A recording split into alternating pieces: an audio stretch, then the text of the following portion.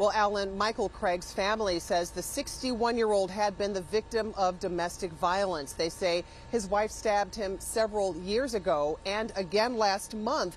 But when police responded to that incident, they say he was the one targeted and killed. It was the morning of October 4th when the first of 2 911 calls were placed about a domestic disturbance between Michael Craig and his wife.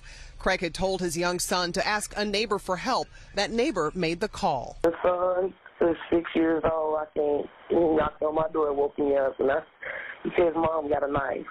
The second call was from Craig himself, saying his wife was attacking him with a knife. Hello? I need the police over here. My wife got a knife on me. She got the knife around my neck right now. I can't move. If I move, she gonna kill me. Body cam video shows officers arriving at the apartment building in the 7700 block of South Carpenter.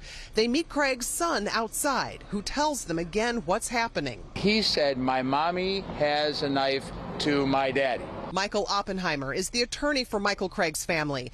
They had been lobbying for the release of the video because they say police wrongly targeted Craig, who was the victim of domestic violence. It seems that they knew that this man was the victim from the very beginning, and yet what they did was they targeted him from the very beginning. Body cam video shows the officer walking up the stairs to Craig's apartment, taking out his taser. Screams are heard, and the officer also draws his firearm. And a man and a woman are seen fighting in the apartment. It is here where we are freezing the video. Both the taser and the gun are fired, hitting Craig. He goes down, and a second shot is fired.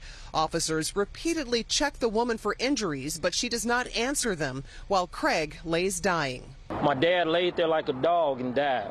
Craig's family wants CPD to reform how it responds to domestic violence situations. This will not be the last time that something like this happens if the city of Chicago don't change its ways. Well, the current status of the police officer is not known at this time, but COPA is still investigating this incident. Also, the Cook County State's Attorney's Office confirmed that this incident is also under review by prosecutors and the Law Enforcement Accountability Division.